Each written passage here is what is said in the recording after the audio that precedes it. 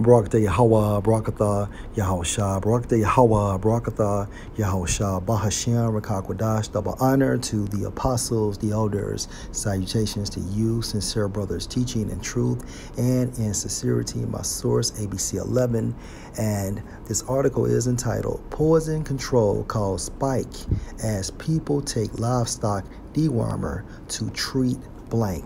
And this article was published August 20th, 2021.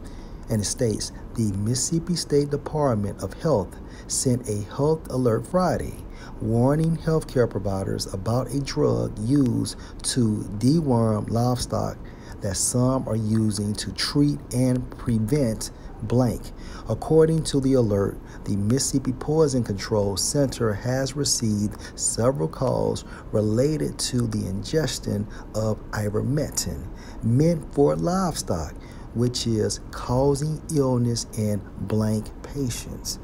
Ivermectin is approved for use in both people and animals, but animal drugs are highly concentrated and can be highly toxic in humans. And you got 2/3 of our people believing in Esau. All right? Esau is their God.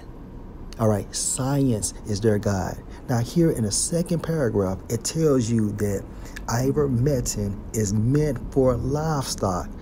However, in the third paragraph, ivermectin is approved for use in both people and animals. This man is the fucking devil. And I'm talking about you so-called white people. Okay? And according to biblical doctrine, you are Edomites based on the lineage of your fathers.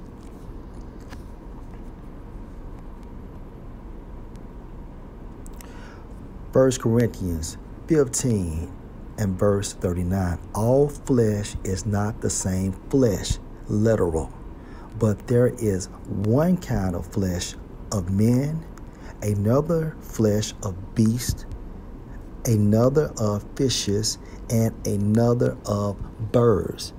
And you can apply this same approach, okay, to everything. All right.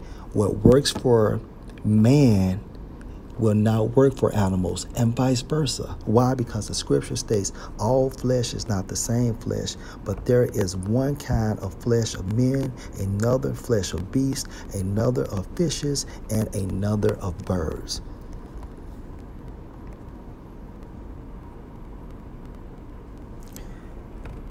Ivermectin meant for livestock. However, it's been approved for use in both people and animals. Last precept. Ecclesiasticus 12 and 10. Never trust thine enemy, referring to the nation of Edom. For like as iron rusts, so is his wickedness. It's only a process of time, okay, when you see how iron rusts. And guess what?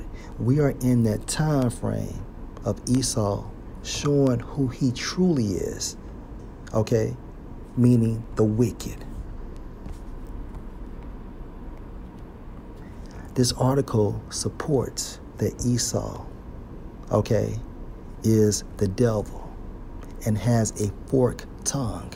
Lord will you edify. Shalom.